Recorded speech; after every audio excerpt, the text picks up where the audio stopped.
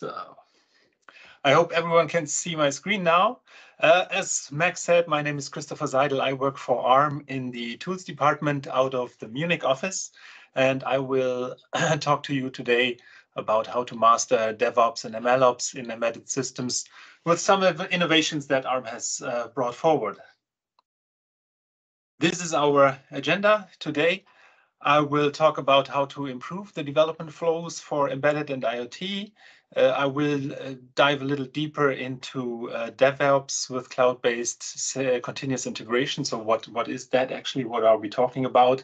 I will also talk about MLOps development flows that help you to implement machine learning on edge devices, and I will give you some CI usage examples. Let's take a quick look at the hardware that is designed by ARM. Here are some of the key innovations that we delivered to the market to satisfy the growing needs of the microcontroller market. In the early 2000s, we focused on enabling ultra-low cost, low power and small area for tiny sensor devices, which we provided with products such as the Cortex-M3 or the M0 Plus. Later, we continued to drive the performance too. As security became increasingly critical in a more connected world, we invested heavily in ARM Trust Zone technology, which led to the introduction of the Cortex-M33 in 2016 and delivered a step change in security.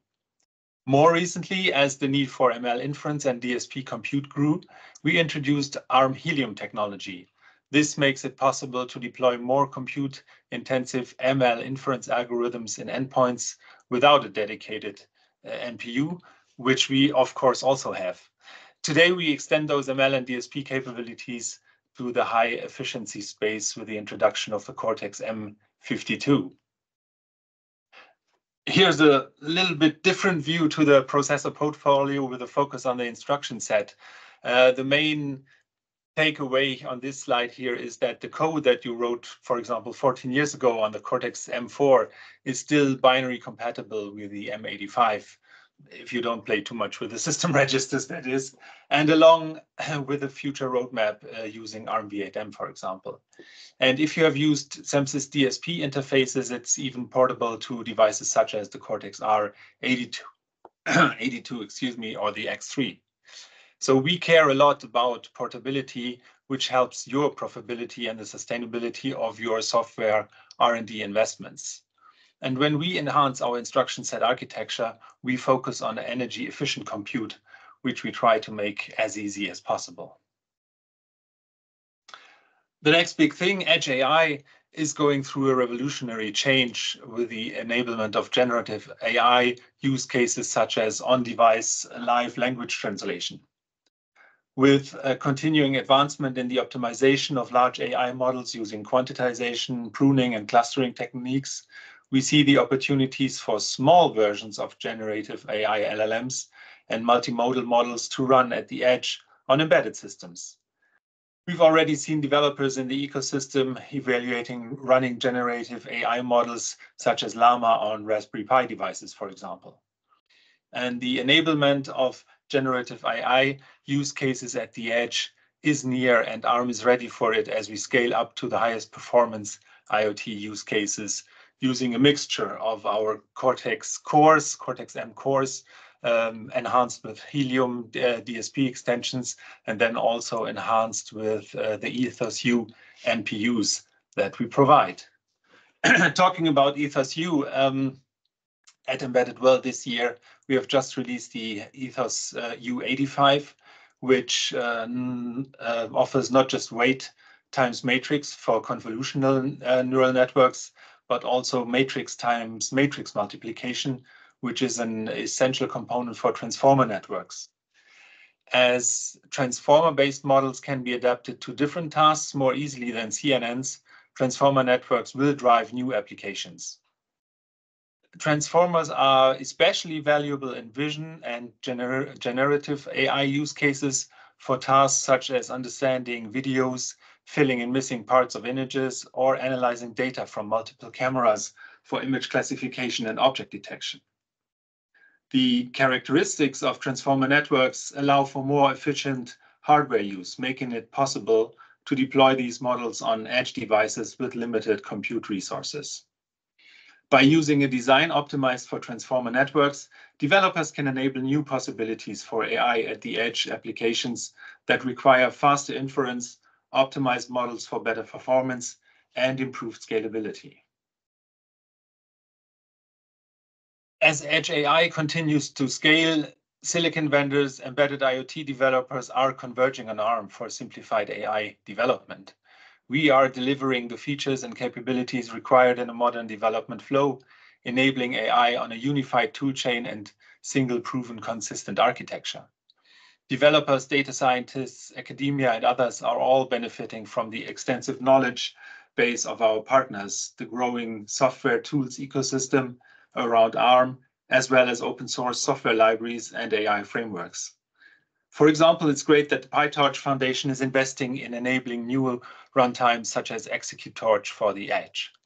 Finally, OEMs and ODMs are then benefiting by being able to build, deploy across multiple hardware platforms, all based on ARM. So what do we need to improve the development flows for embedded and IoT? One thing is we need a cloud storage service for our repository, so for the software that we're actually building. This repository hosting service typically includes access control and collaboration features for distributed teams. For your software development environment, instead of installing an IDE and other software tools on your local device, you can also set up something with your cloud provider. For continuous testing, a server running in the cloud contains a tool environment with simulation models and settings specific to your project. When deploying software onto many devices, over-the-air OTA programming offers methods to provision and update software of devices that are already in the field. And finally, once you have deployed in the field, use data analytics to monitor the devices, to spot anomalies and collect training data for the next generation of your ML algorithms and models that can be then deployed to these IoT endpoints.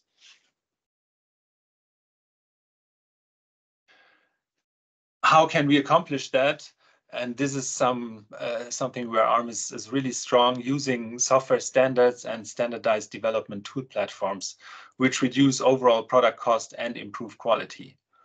An IoT application usually sits on top of an RTOS, for example, RT-Thread, that is using some kind of network connectivity talking to the cloud.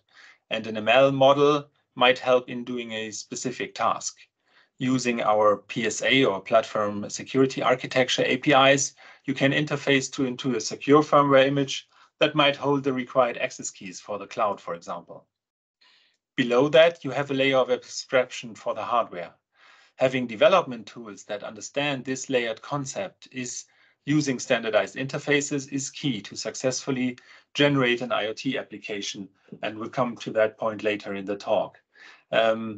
One thing to mention here, down in the right bottom, you see SEMSys, which is our common microcontroller software interface standard, a very long word, that offers lots of building blocks to enable these applications and these layers, and contains lots of APIs that help you to communicate between these different building blocks. And I will talk about some of these components also during my talk.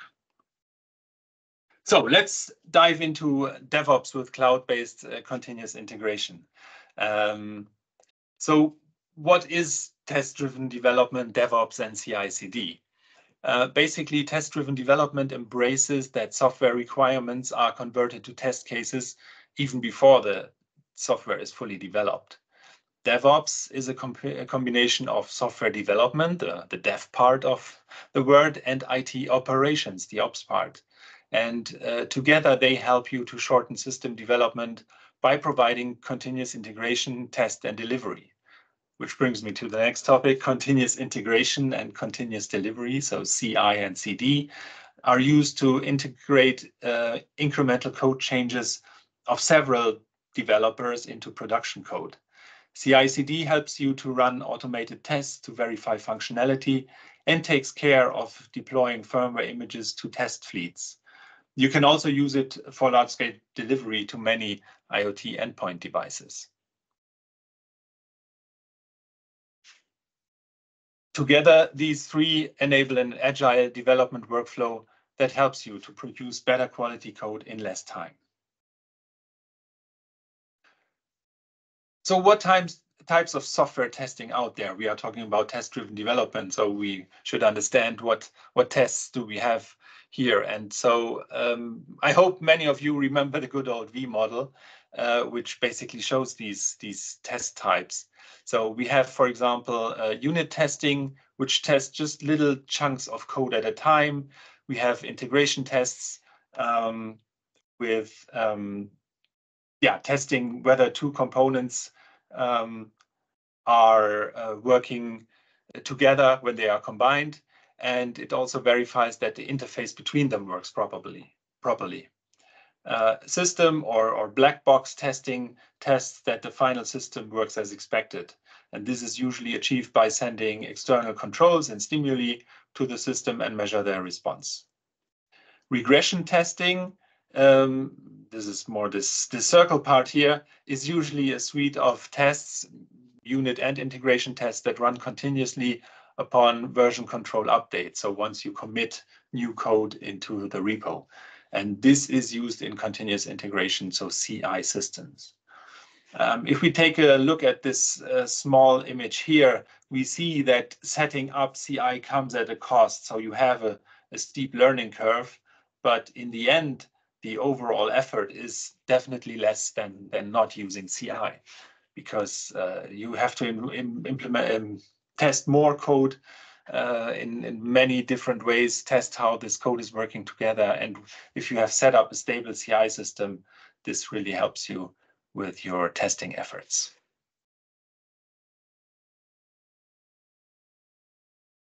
So how do we envision this modern embedded development workflow? And the central point here is that you have a Git, most of the time Git repository that is used as the source code management system for synchronization, storage, and version control.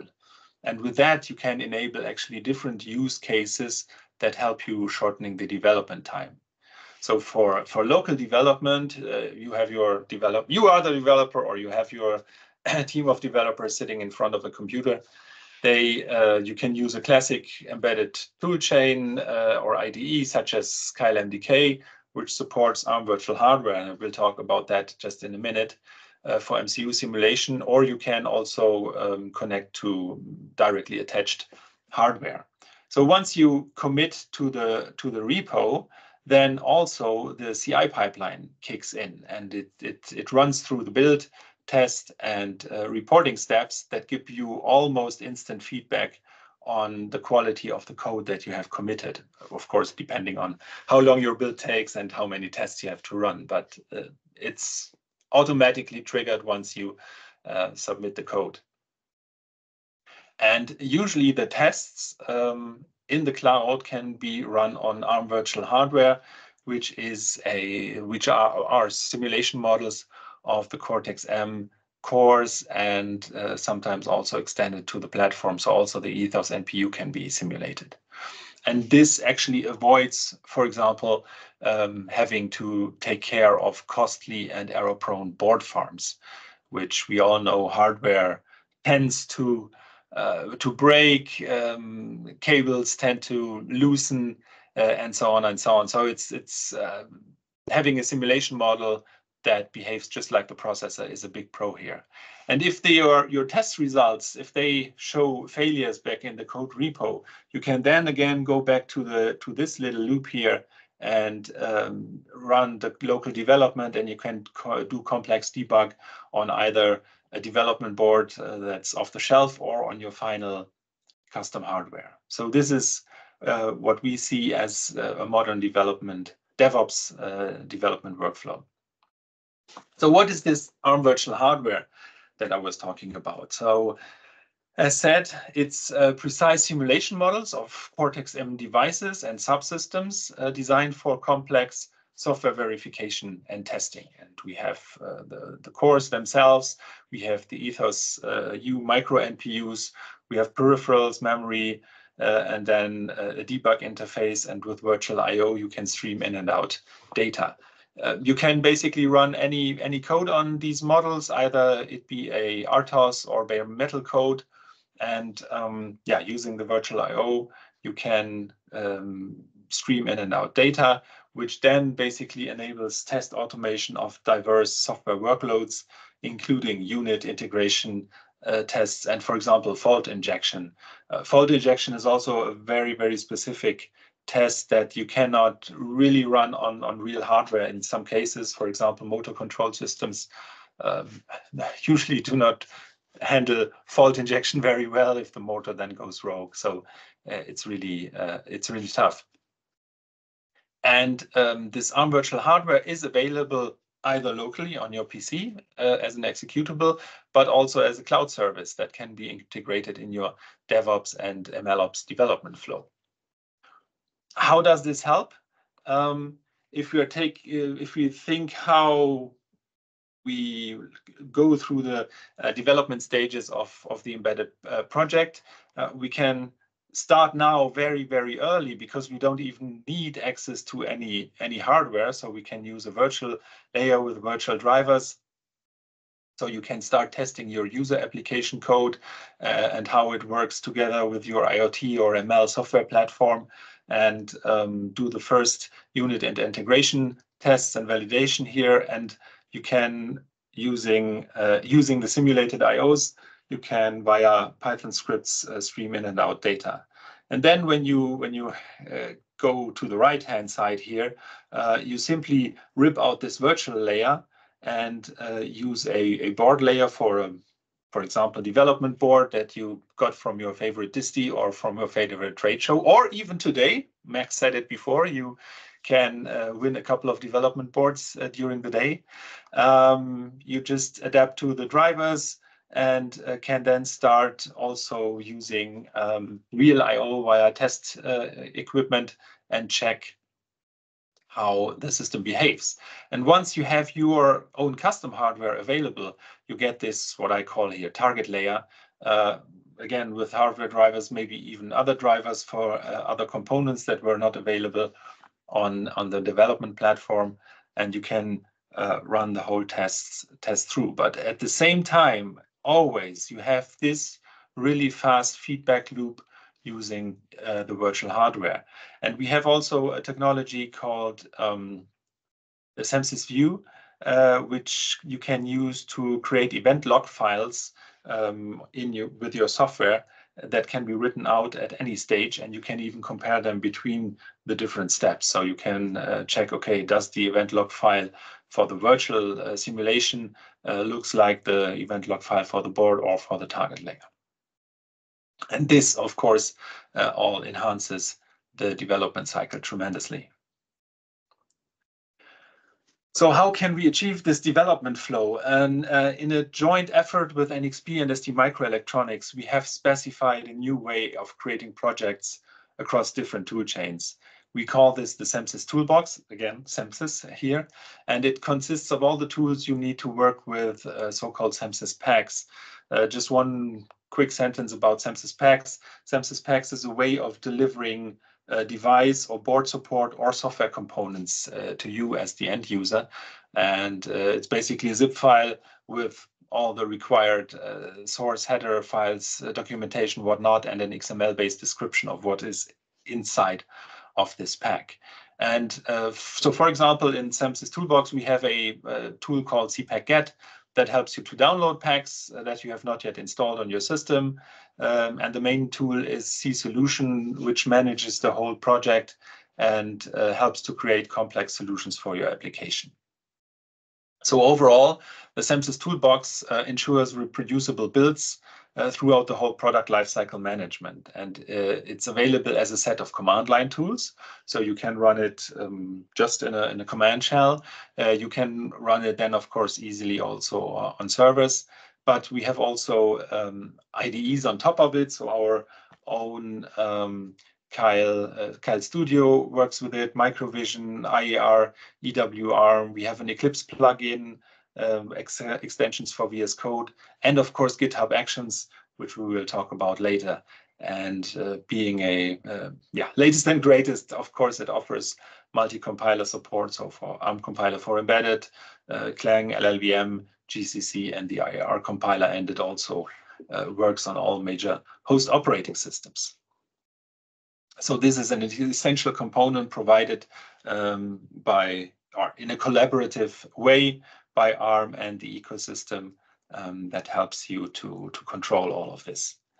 And another important change that we have made in our latest tools is how we deploy them to the end customer. And we are using what we call the ARM Tools Artifactory. And this is basically a server location where all the tools are available. And you can download them very easily using, in our case, in our Kyle Studio, we are using a tool from Microsoft called VC Package, which is a package manager that, again, runs on all major host operating systems, which why this is the reason why we're using it. And it helps to download these tools, install them locally, and then you can use them on your system or in your CI/CD workflow. Of course, you don't need to rely on VC Package. So, for example, in GitHub, we are using wget or curl or something like that to access the tools directly, download them, and install them. And this ensures a consistent tool setup that can be reproduced in 5 years' time when you need to fix a bug, for example, that you detected in the field. And on GitHub, we have this repository that shows how to use this in an MLOps environment using Docker containers. Talking about MLOps, so how can we deploy and maintain machine learning applications?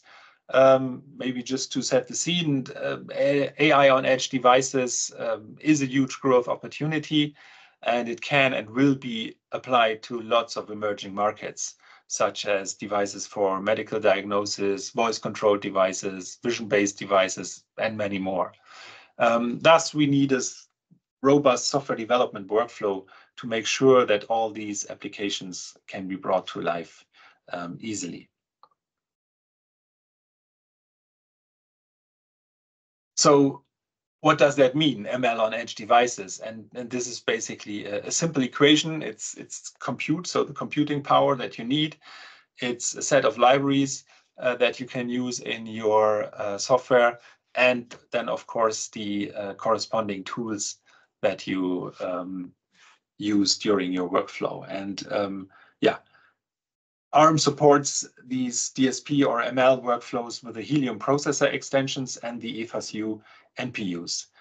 We also deliver libraries such as SEMSYS DSP and SEMSYS NN, again, the SEMSYS word, which can be targeted towards the best hardware platform, be it the processor or the NPU.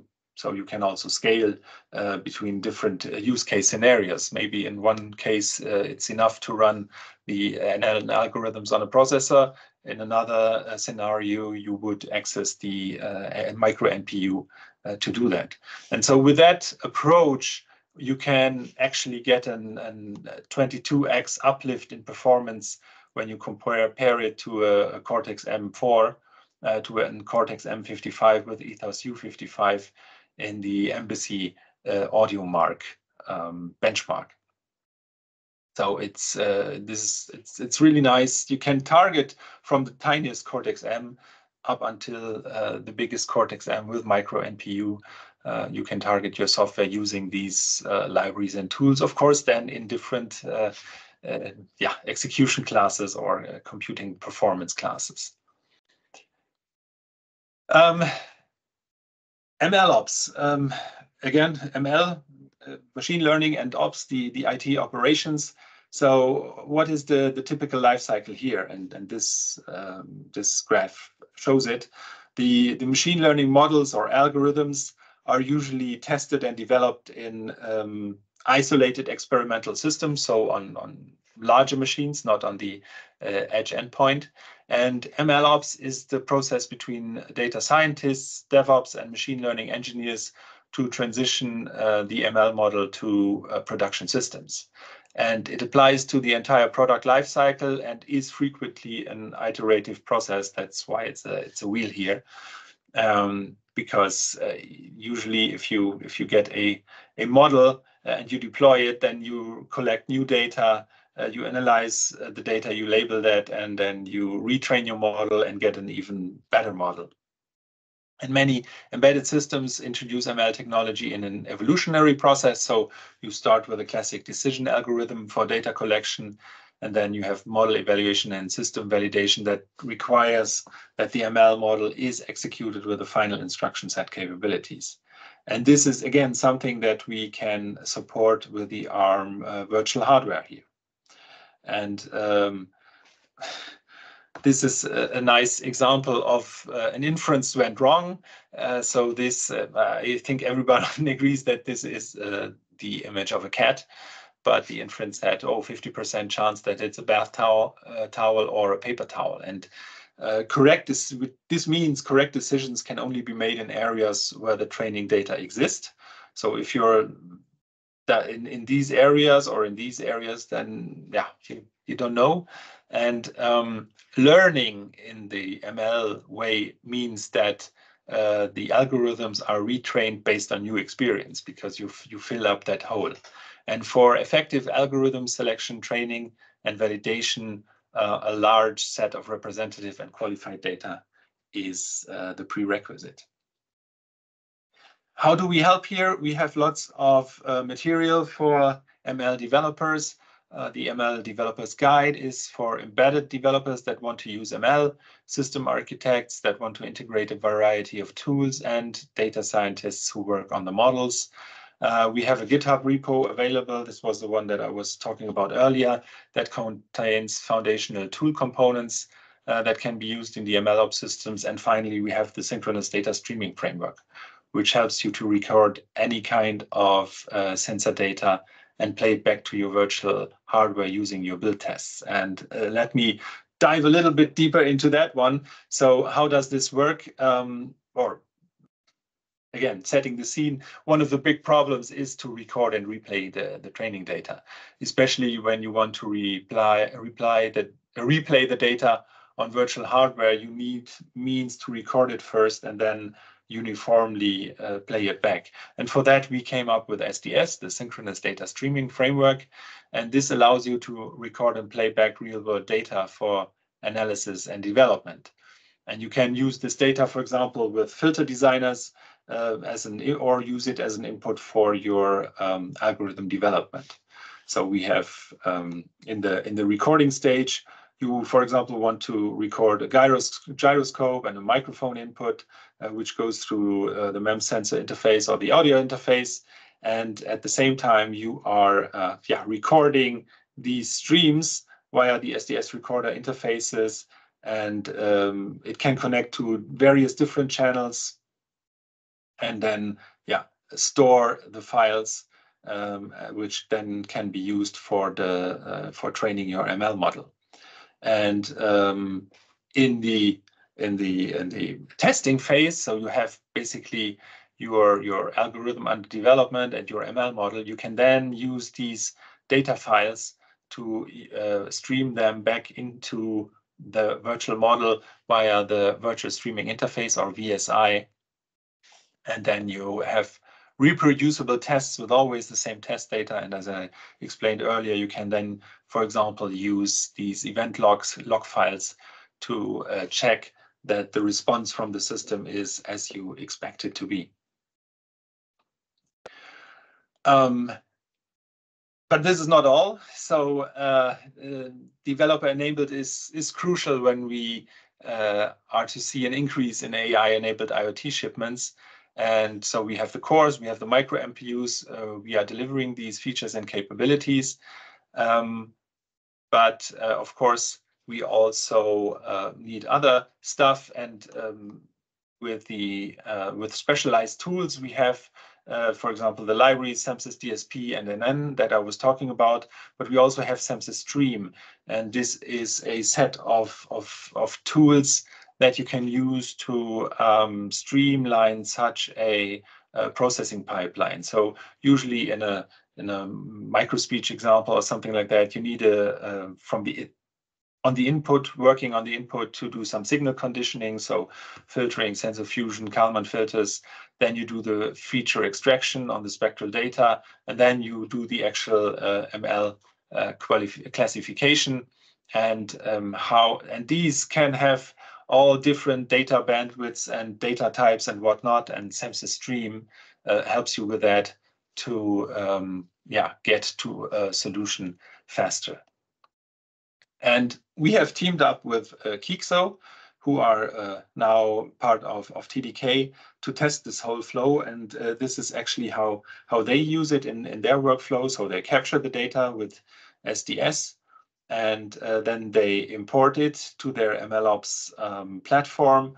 They do the model training and model selection, and then they deploy it either to the model on virtual hardware, or you can download the whole model and test it on your target hardware.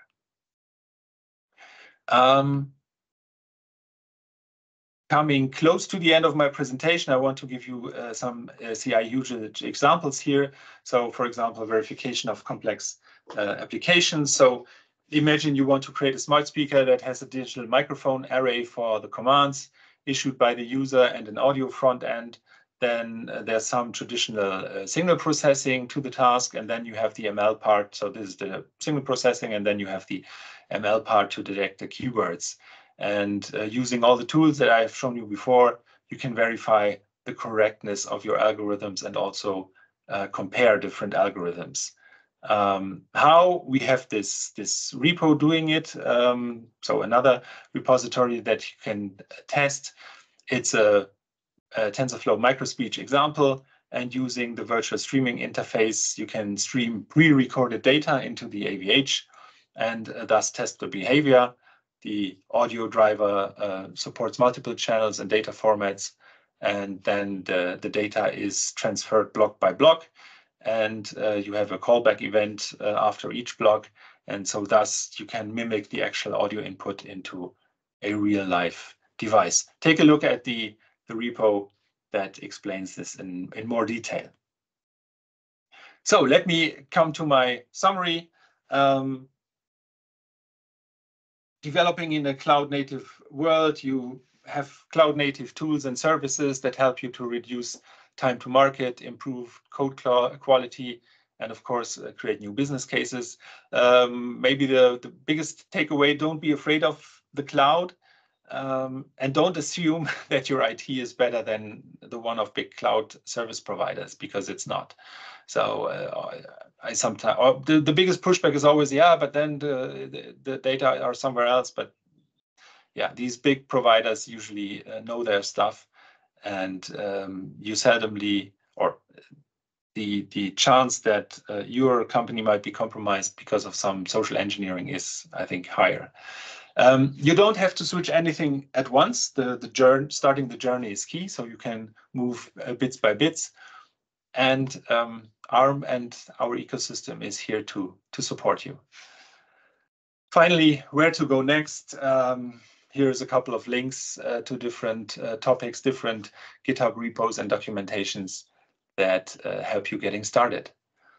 And with that, I think I'm almost in time and say thank you for listening. Hey, Christopher, thank you so much. That was, we do have a couple of questions. Okay. That was the first time I've heard the term MLOps, and that makes a lot of sense. Mm-hmm. You know, because you've got DevOps, we're used to that, and now everything's going ML. Yeah, because it's very related to this DevOps thing. Yeah, it's just that the model always needs to be retrained, refined, resubmitted. So this is the operational part of it. Yeah. Yeah. No, it makes a lot of sense. I'm just blown away by how fast the whole AI and ML. Well, ML is a subset of AI. But how fast that's exploded on the scene. I don't know if you remember in the 1990s, people were really enthusiastic about expert systems. Mm-hmm. And they started, but it was really just a decision tree, or, well, sort of knowledge-based inferencing. And the marketing folks got their hands on it and started stamping AI inside on everything. Yeah. And it was very disappointing. And everyone, for a long time, AI had a bad taste in everyone's mouth. And I'd forgotten all about it. And then suddenly in the 2010s, it just came on the scene and now it's everywhere. Yes. Absolutely phenomenal. Someone says, will you share this documentation later? The presentation, of course, yeah. Yeah. I would share it with RT-Thread and then they can distribute it. Yes. Okay. Too many links, I know you cannot save all the links. Yeah. And then somebody says, can you maintain your critical data inside your organization? So you're combining on-prem with cloud computing. In principle, of course, you can do that. I mean, I was talking a lot about cloud. You can also switch cloud with on-prem servers. It doesn't matter. I mean, you don't have to go to GitHub or GitLab or whatever big thing is out there. You can also set up your own Git instance on your local server and pull the tools from our Artifactory and then run everything locally. So that is also possible, of course. Right. And then we've got a question here. Are there any suggestions on a smooth migration between local development, which is what a lot of people currently have, and moving to cloud development? The guy who posted this question has got concerns about the effort required to define the I/O behaviors for testing. Yeah, I mean that's what I showed in this little graphic. Of course, at the beginning, setting surge at the beginning. Yes, setting up the CI stuff is painful, yes, but in the end, it really pays off. And again, as I think I said in my last slide, is you can also do bits by bits and not everything at once. So there are a couple of best practices to do that. And the other thing, it's like everything else. The first time I do anything, it takes a lot of time. But once you've done it once, then the next time, that big bump at the beginning gets lower and more to the left because you've already done it. You know what you're doing. Yeah. You can often use stuff that you've done in the past, to move forward.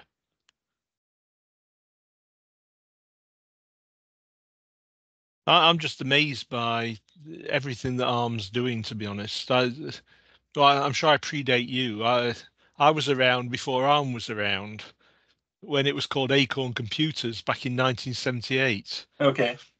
And you came up with what was called the BBC Micro, which was part of the BBC Television in England, their mission to teach people about computers. And I lusted after a BBC Micro. I was desperate to own one, but I couldn't afford it as a student. Okay. And then it's suddenly, also much easier today. I mean, I think the power of a BBC Micro, the BBC Micro Bit or the Micro Bit, which we released, I don't know, 5-6 years ago, has much more computing power than the BBC Micro by the time. The BBC Micro was an 8-bit machine based on 6502 processor. So how things have come along since then, it's the smallest development board now has got more computing power than we would have dreamt of back in the day. Exactly. Okay, well, thank you so much. There's another question here. Do you think there will be special peripherals or co-processors dedicated to AI microcontrollers? Well, yes. We have them already. Yes, the micro NPUs are these little co-processors that you can use today. NPU stands for Neural Processing Unit. Like you've got GPU for Graphics Processing Unit. NPU is Neural Processing Unit, and that's inside it's just another block inside the microcontroller. Correct. Yeah. So those are available today. The trick is learning how to program them. Yes, but I mean, this is the nice thing about our tools, that they help you doing the partitioning. So the libraries, they run either on the core or the micro MPU, so you can easily move the stuff around and test how it behaves. This is much easier than it was before. Yeah. Okay, there's another question about where to find the slides, but I'm going to let the RT Thread team answer that one. Correct. They will provide the slides. Okay. Well, thank you so much, Christopher. Very much appreciated.